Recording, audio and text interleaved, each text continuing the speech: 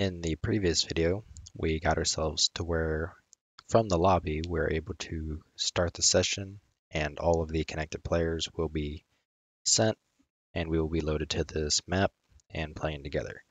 Well, any map that we have selected actually. So I figured this would be a kind of a good point to at least start working on some of the gameplay aspects. So by that, I mean we're going to be creating just the game mode class as well as the next thing we'll be working on is creating spawn points. So pretty much our initial spawn points. Currently, we have this network player start. And if we look at the game mode, ignore this. This is for a point that I'm about to make here in this minute. We get our default pawn class. And essentially what this does is it spawns the default class at this network player start. And we simply possess it. Well, that's great and all, but we want to have our own kind of system to control our spawning as well as kind of our final spawn, so to speak. Like when players die and the new round starts, we want them to respawn on X point. So we can go ahead and begin on that. The point I want to make real quick actually. So this is just the default game mode. We're going to be overriding the post login function as well as begin play in our new game mode. But I wanted to make a point here. So when we create our game mode, our spawn point class, what we're going to want to do is inside of like for example, in begin play, get all of the actors of that type and store them inside an array. So that way we have access to all of our spawn points. Now that would work in something like a dedicated server where the first client's going to be joining like just later down the road at X time. But it's not really going to work for us when we're also hosting it. For example, post login runs before begin play. So for example, if I go ahead and launch the map, you'll see post login being printed out before begin play does. Post login, game mode, begin play, game mode. So first, second. So we're gonna have to pretty much create a little initial check inside of post login to get our spawn point classes. So in case anyone asks why, that's why. So let's begin. In our C++ classes, go to War to War, Public, Nazi Zombie, Game. Here I'm going to create our game mode. Well, actually, let's see. Pretty much all the functionality. Yeah, I think we're just going to go with game mode base. Yep. All right. So let's give this a name. Nazi Zombie Game Mode. Yeah, I'm trying to think of any other scenarios where we would want to change it to something else, but that's all I can really think of.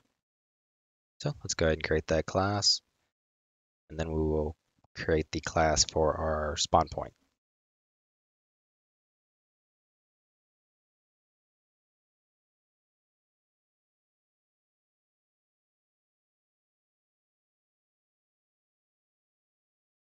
Just the game mode.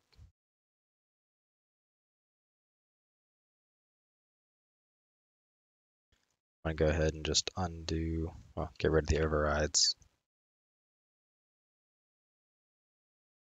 in this setup here. I'm going to create the other class. So if we show our classes, search for target point. Oh, let's call this, let's see, player or Nazi Zombie player spawn point.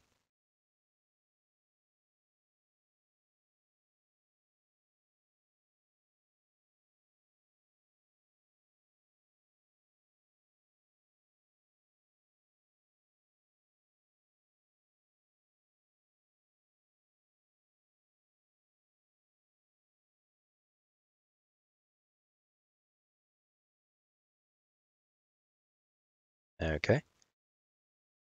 Let's see, that is here. All right, let's go ahead and fix the includes real quick.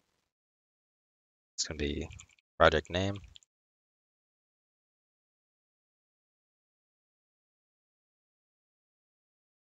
Nazi zombie game, then Nazi zombie player spawn point.h.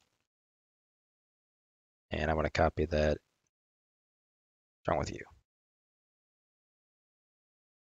Okay. And I'm going to go ahead and copy this over to our game mode.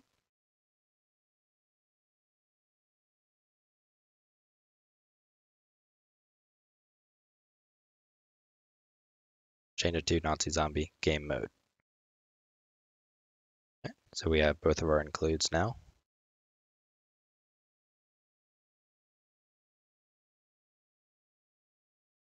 Let's see here. Be the same path.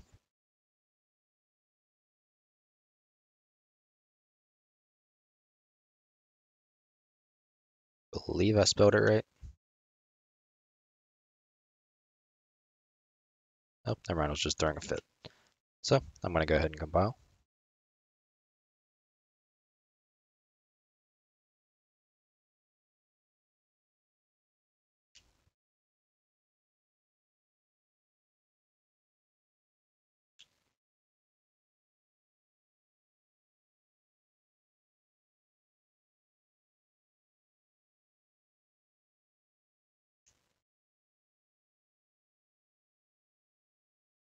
Eventually. There we go. And I'm going to have to reload my editor project real quick. And we should see our two classes that we just created. All right, there we are. We have our game mode and our spawn point. So now that those are created, in the next video, we will be going through and setting up the actual spawn points. And I'll explain their usages in that one. So I will see you then.